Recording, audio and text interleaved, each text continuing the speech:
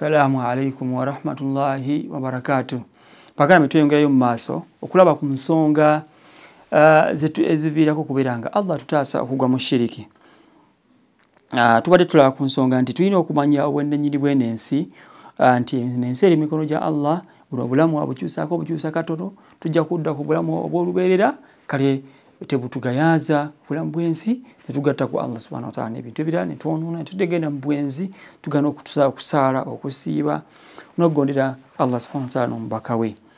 Era Allah ategeeza mu aya endala nti لا يغرنك تقلب الذين كفروا في البلاد متاع قليل ثم مأواهم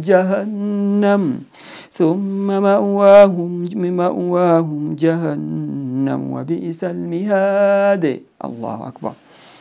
لا يغرنك تقلب الذين كفروا في البلاد.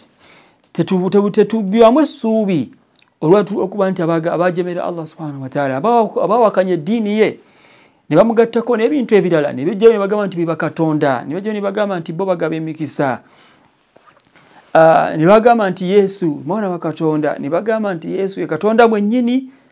Tetugwamu essuubi ne tulanga beeyagala mu nsi, be bavuga amamotoka, be bakiza abakyala nga be baagala, beeyagala, ne tulowooza nti ate ffe ebyaffe byadiba, ebyaffe tebigenda kugonjoolebwa.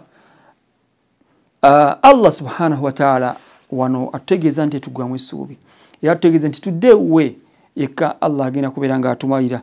Mataun qalil, bulamu buno bwakyakweyaгаza kitono nnyo, then oluvannyuma tugenda kuddewa Allah subhanahu wa ta'ala yenna nnyini kubeera nga agenda tumalira buli kintu kyonna. Thumma ma'wahum jahannam wa bi'sal mihad. Bano obulamu bwensi tebeeyibaza tugamba bano abakafiiri abajemera Allah subhanahu wa ta'ala ne basamira ne beeraguza nti bo bali bulungi nnyo. Mataun qalil thumma ma'wahum jahannam. Allah buddira bwabwe agenda bufuulanga muliro. Wa bi'sal mihad, na buddira obukyawo obusinga okuba nga bubi obubeeranga bwakubala bwa muliro abooluganda. Kale Allah atugumiza tuddemu amaanyi, tumuddire tusinze ye yekka, tetumugattako n'ekintu ekirala. Abeeyagala muno mu nsi nga bo bamujembera, tetulowooza nti nga bo we basamira, netulowooza nti ffe naffe kye tulina okukola ebyaffe ebya biganye. Mataun qalil, obulamu buno bw'ensi eno butono nnyo, bagenda kubonyerezebwa. Kati gwe gumiikiriza, wadde embeera gy'oyitamu yakanyigo negumiikiriza, akaseera kagenda kujja weeyagale obeere mu ssanyu ery'amaanyi. Tusaba Allah abeere nga atuteekamu abantu abagenda okuva muno mu nsi nga shiriki yenna n'ebiteeko gyayo bagiwonye nga basonyiyibbwa. Era tumwegayire Allah subhanahu wa ta'ala, tumwanjagire emisana n'ekiro, tutye nnyo baddu ba Allah okubeera nga tugenda mu masabo, tugenda okusamira. Wano kyovola waliwo abantu bangi abasiraamu, ye Muhammadi, ye Ibrahimu, naye nga ate musamize, naye nga ate agamba nti seeka mbwakuba ebitabo, mwagaba emikisa, ali mu kifaananyi ekyo mbwalomba edduwa. Kulomba edduwa baddu ba Allah subhanahu wa ta'ala tekwateekebwawo kubeera nga kwa katale, oli akufunamu ssente agenda ku leediyo neyeeranga na ku mativi. Tetwatondebwa kubeera nga tukoleyo baddu ba Allah subhanahu wa ta'ala. Omuntu yenna ali eyo alina obuvunaanyizibwa obw'amaanyi okubeera nga yeesabira ye yekka, yeesabira kuba yamanyi ebyetaago bye ye ng'omuntu. Naye ogenda kubisaasanya ekitonde kimiskiini tekirina kyekirina, kikulimbalimba nti kyo kitaasa, kikulimbalimba nti kijjawo obwavu, kikulimbalimba nti kigawa obulamu, kikulimbalimba nti kigawa oluzaalo, kikulimbalimba ennimba zonna naye n'obuzaabuzibwa. Kale obulamu buno bw'ensi butono nnyo. Abo abeeyagala nga bo tulaba bakola bibi, tetugwamu essuubi ne tulowooza nti bo baamalayo bali mu birungi bireere. Mataun qalil, budde butono nnyo. Thumma ma'wahum jahannam, babadde mu muliro Allah gwe yabategekera. Okumanya ensonga esinziirako okufuna riziki. Muzimu ku nsonga baddu ba Allah zirina okubeera nga tumwekwatako Allah abeere nga atuwonya okugwa mu zabiri ne shiriki, okutumanya amakubo Allah gayitako okufuna riziki. Kuba byezezi n'ensonga ezitwala abantu mu balaguzi. n'abantu baga nti bagaba emikisa n'abantu baga nti balombera abantu edduwa zezina ensonga bantu banyo basingana ku maleediyo nga bannaye nze natambula nentambula nengenda eno nenemererwa nengenda wagundi ewakayi gundi ewamugundi ewagundi nenemererwa mpaka inasingana seeka gundi wabeera mu kifo gundi olinya taxi je gindi oyo bannange yamponya nafuna akazibu naye ate oyo yamponya nnyo era nange nkoola bonna ali eyo nga ina ebizibu yekwate kweni namba y'essimu abeere nga agendawo omuntu namutaase agamukuba waddu wa Allah subhanahu wa ta'ala abo bwe batyo bagenderwa riziki era ogenda okulanga embeera yaabwe gye bannyonnyola yakubeera nga banayina yavuwala simanyi bantu alako bba wange ebyo byensonga ezamufuula n'alaga nti yali agudde mu mbeera embi nabeera nga anoonya abantu bamutaasa nayolekera simanyi waseeka gundi n'agamba nti yamulombera edduwa n'aterera baganda bange bikyamu nnyo okugenderwa ebitonde ng'ebyo tubirimbise tetuvaayo tutegere Allah subhanahu wa ta'ala tutegere amakubo agali halali Allah ge yateekawo nga go tugenda gafunamu riziki baddu ba Allah tabaraka wa ta'ala tutye Allah tumutegere tumugondere buli kimu kyonna tugumiikirize Allah ajja kubeera nga atwanukula mu ssaawa yonna Allah tutegeza mu Qur'an ekitibwa natugamba wa man yattaqillaha yaj'al lahu makhraja wa yarzuquhu min haythu la yahtasib wa man yatawakkal 'ala Allahi fahuwa hasbuh Allahu akbar wa man yattaqillaha yaj'al lahu makhraja yenne addire wa adde wa Allah subhanahu wa ta'ala agenda mutekerawo obufulumiro naye gona abuzabuzibwa n'abantu abajjeeyo nti balimbisi nti bagaba emisa bagaba obulamu bagaba enzaalo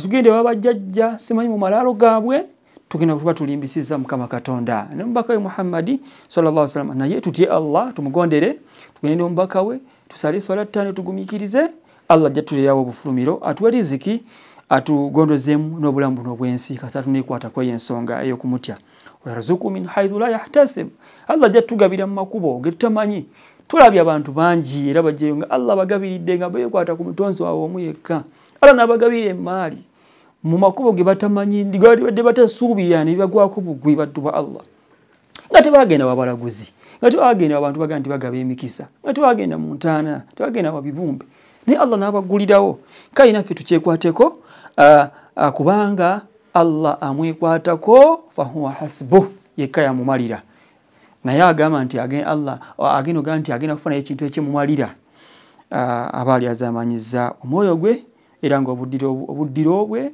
bunyoomefu nnyo era buzibu nnyo saba Allah abeere nga atutaasa okugumiikiriza baddu wa Allah subhanahu wa ta'ala ensonga eno era naye ereetera omuntu okubeera nga adde wa Allah amutegeere nga amwesigamirako embeera ze zonna okugumiikiriza kyekimu ku nsonga ennene egenda okufuula omuntu okubanga ali afuna eddaala erya waggulu mu jjana abantu bagumiikiriza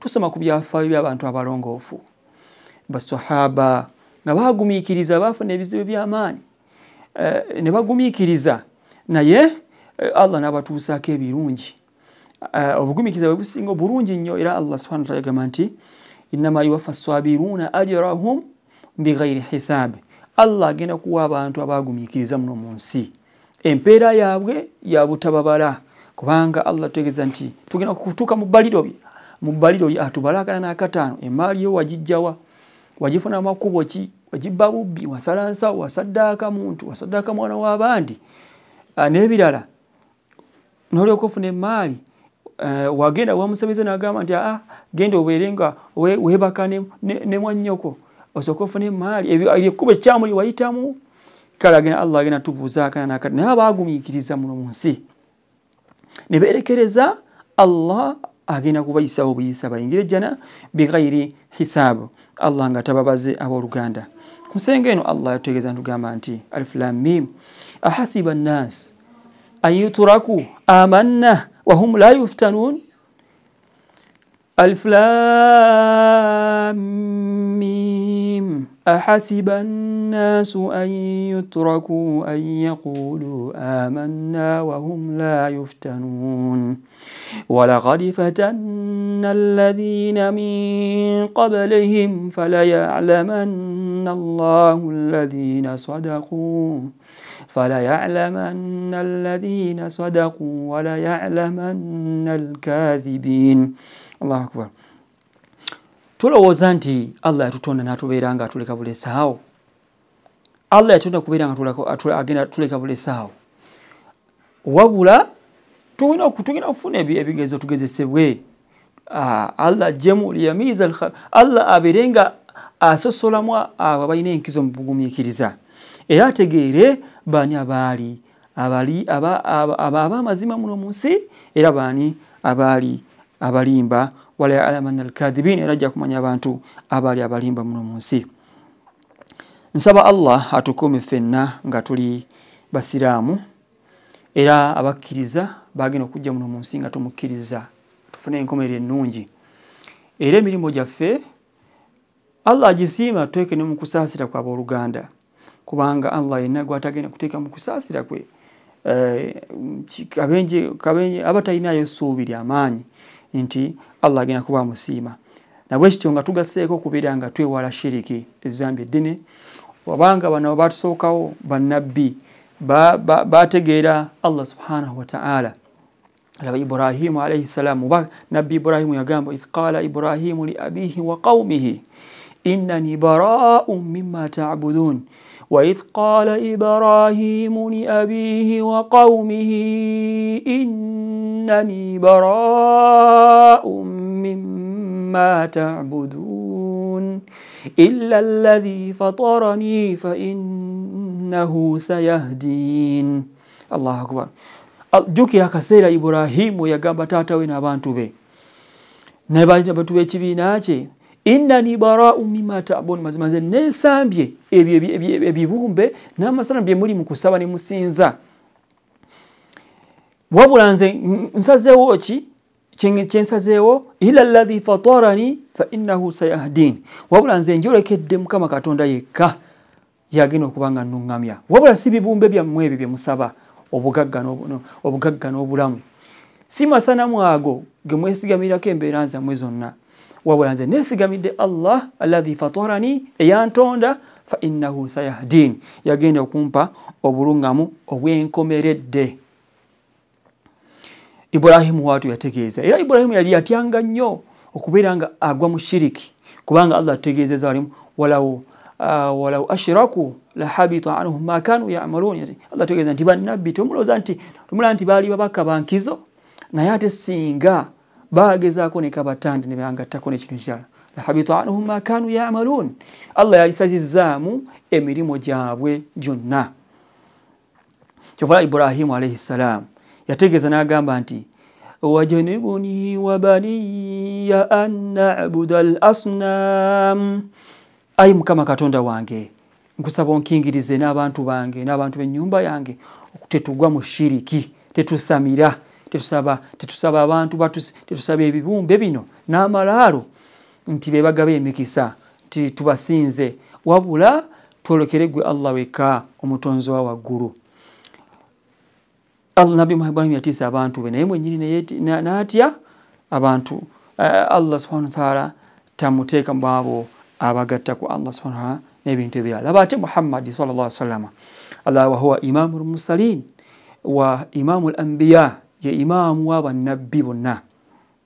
Yatya nnyo omwoyo gwe n'asaba edduwa n'agamba nti ya muqallibal qulub, era tubeere nga tugisaba nnyo abaddu ba Allah, ya muqallibal qulub, owange gwe Allah akyusakyusa emitima gyaffe, thabbiti qalbi ala dinik, nywerereza ddala omutima gwange ku ddiini yo, siyugayuga, kubanga ebiyuzayuza abantu bangi ne basinza amasanamu ne basinza ebiki.